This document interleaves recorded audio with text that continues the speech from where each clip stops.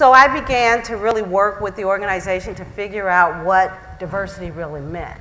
And so I want to talk to you. The journey was a powerful journey. We started by adding people. We called that representation. And then those people came and those people left. Because the environment wasn't conducive for that level of diversity. And so we then said, you know, we can't do it that way. We first have to raise consciousness. And we did a lot of work, not only with staff, but with our board around what does this really mean? And what we decided was we needed to go deep. And so everything we talked about with our grantees, we did ourselves. We studied in unconscious bias. We went through training. We hired white men as full diversity partners. Everybody in the organization went through it.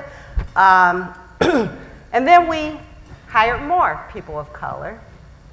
And this time what we decided was, as you bring people of color and women into the organization, you have to call it expansion and expansion, not inclusion.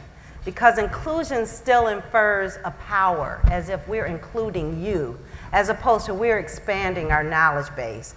And so as we were learning, we really talked about the work, we wrote about the work. We actually now have a toolkit that's called How to Assess the Readiness of an Organization to Bring in a Diverse Workforce. We then brought in the diverse workforce. We learned from that workforce, and we've now talked about what really is called an authorizing environment.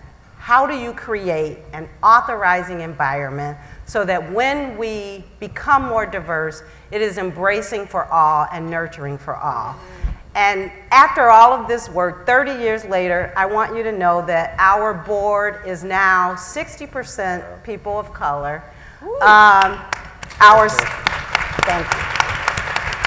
50% women. And our staff is 45% people of color.